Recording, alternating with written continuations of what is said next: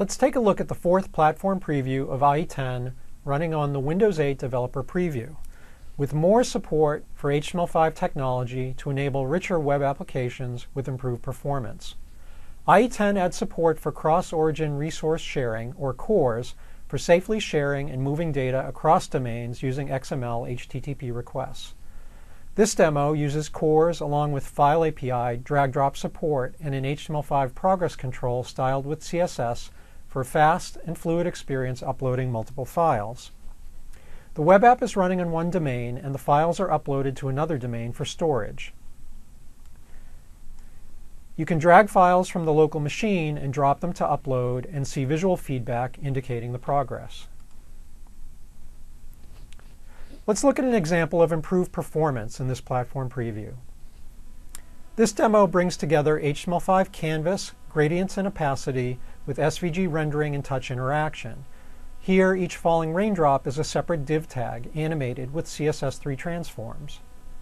The improved layout performance and hardware acceleration in IE10 enables fast rendering and a steady 60 frames per second.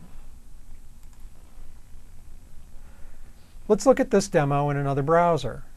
Here, in the latest version of Chrome, you have the same demo running the same markup, but you're only getting around 3 or 4 frames per second of rendering performance. Next, let's look at new CSS support for controlling end-user selection. With CSS User Select, developers can control precisely which parts of their app can be selected. Without User Select, all parts of the page can be selected by the user. Developers can specify User Select in CSS rules to control the selection. Here, only text in the edit box can be selected. This improves the experience by keeping App UI separate from the content. Let's look at one more demo. Making web content accessible to all consumers is important. IE10 adds new support for text captions with HTML5 video.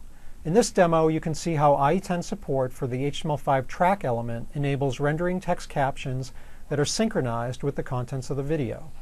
Because caption files are just text and timestamps, you can search the captions and even click to jump to a specific point in the video.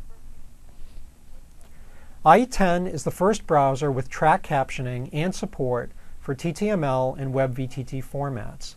Developers can choose which format works best for their needs. With this latest platform preview, IE10 continues to deliver the foundational features and performance developers depend on to build great applications. You can download the latest IE10 platform preview for Windows 8 today and try these demos and more at ietestdrive.com.